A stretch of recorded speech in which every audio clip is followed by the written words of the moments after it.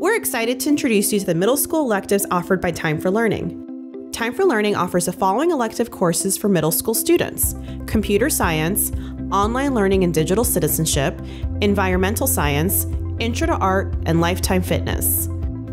Electives offer an enriched learning experience, and when combined with main subjects, they can help support a well-rounded education.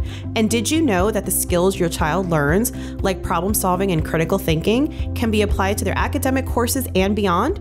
Let's get started. We'll begin with a lesson from our middle school computer science course, which introduces students to programming and covers the foundations of computer science, including information about hardware and software, networks, and troubleshooting. This particular lesson focuses on designing devices like computers and probes. Students explore the steps of two important design processes used by computer engineers and designers to develop new products.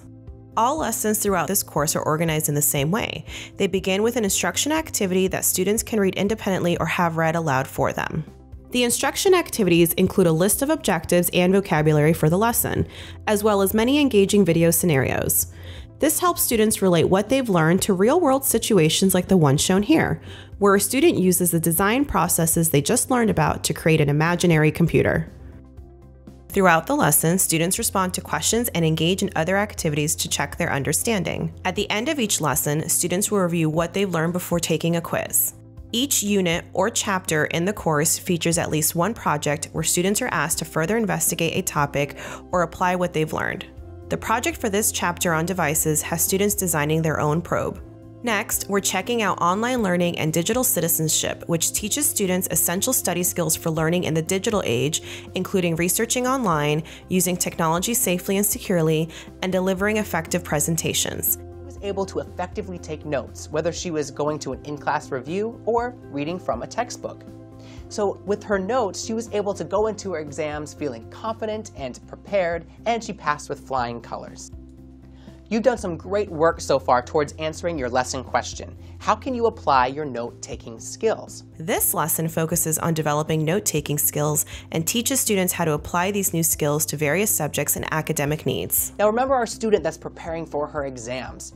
Now she knows the best methods that she can use for different subjects and for the different mediums she'll be using to prepare. But there's still some more tips we can provide to help her take notes even more effectively, including using a highlighter tool like the one you see in this digital text. So now you're going to learn more about some note-taking tools that can help you to take better notes.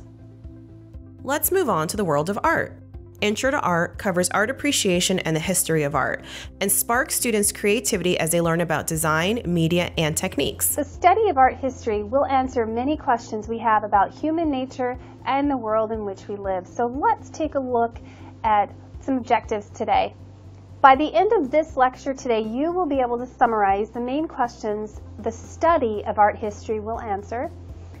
Weaving is the process, as we said, of basically connecting fibers together to make a piece of cloth. This is useful for clothing or tapestries or carpets and so forth.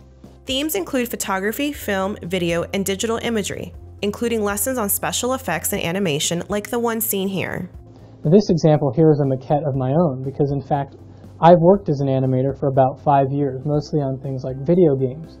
But every day I'm still having to use traditional art skills even though I have the computer to help me out. At any time, the lessons within these courses may be played back for review, and once the student has already viewed the instruction, they have the ability to fast forward to the portion they would like to watch again.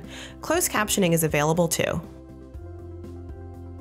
Now, let's jump into another elective course, Environmental Science. During the online content activities, sometimes referred to as e-resources, students are prompted to read relevant and appealing text related to the topics being covered. Here, in this course, students will read an article about aquatic habitats and then respond to the article by writing about some of the major similarities and differences between freshwater and marine ecosystems. One of the best features of these courses is that all texts are conveniently included as links. There's no need to buy additional text. And while reading and thinking about text, students have access to the Tools tab. This feature provides a tool set that gives students important vocabulary building and note-taking opportunities. Our last featured elective is Lifetime Fitness. Like many of the electives, Lifetime Fitness includes journal activities such as this one from the Food and Health segment. Here, students make real-world connections by synthesizing what they've learned with what they know from their own personal experiences. In this activity, students are asked to consider whether they think it's possible to stay healthy and become physically fit without taking nutrition into account. These journaling opportunities really help students solidify their learning by connecting new knowledge to their own lives. This concludes the middle school electives demonstration. Please select another demo video to watch, or if you'd like to learn more about how Time4Learning works, take a look at our How It Works page. Goodbye!